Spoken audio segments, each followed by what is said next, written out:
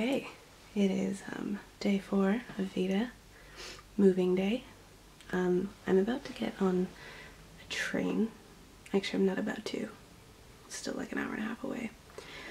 But getting on a train, and I'm moving into my apartment slash city. Less of a city, more of a town. And I'm terrified.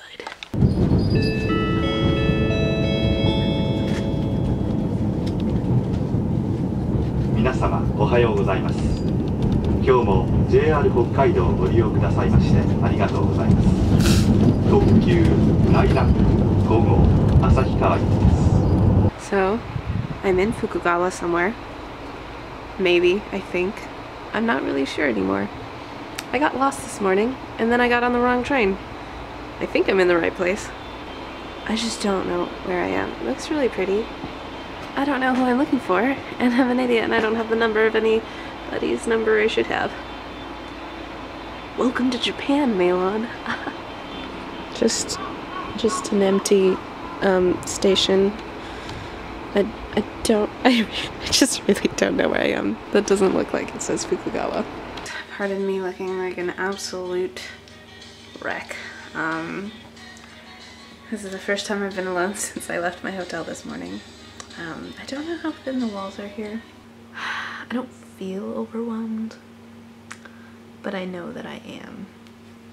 I used to talk about this thing when I was 20, how like there were emotions that I knew I was supposed to be feeling, and so I would say I was feeling those emotions, but I didn't feel anything. I feel nothing. And I was super sad when I left Tucson, and I haven't felt anything since. Like I felt like brief moments of like excitement and like anxiousness of like things, but they're not like really attached to an emotional place. Anyways, I got to my town. It's called Mosushi. It's very hard to Google. If you try Googling it, be prepared to find more sushi a lot, because even if you write it in Japanese, it's just like, did you mean more sushi? And I was like, no.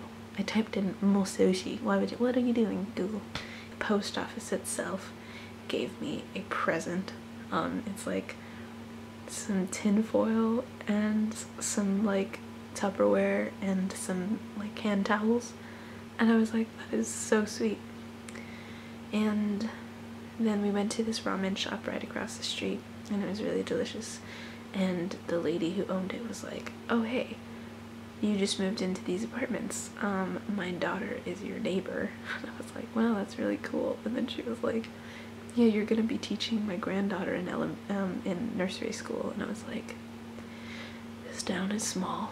The trash system here is incredibly intense, but I think generally beneficial. Like, there are no trash cans in the streets in Japan, like most of Japan, like even in the big cities. No, it's hard to find a trash can. Basically the entire town is gonna know what I'm doing, especially because I'm a foreigner. Like, all eyes are on me. And they sent me this letter that was like, even when you think you're like not being watched, you are.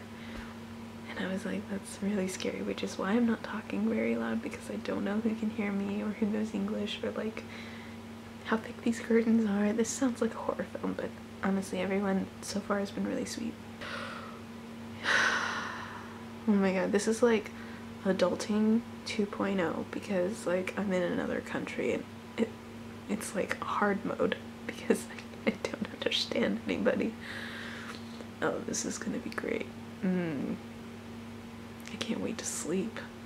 That's what I'm looking forward to. Okay, I'm gonna go because I've been filming for 8 minutes and 30 seconds.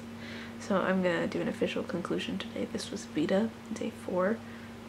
Thanks for sticking around. Thank you for being here. No, thank you for loving me. Thank you for being here. Pass the cranberry sauce. We're having mashed potatoes.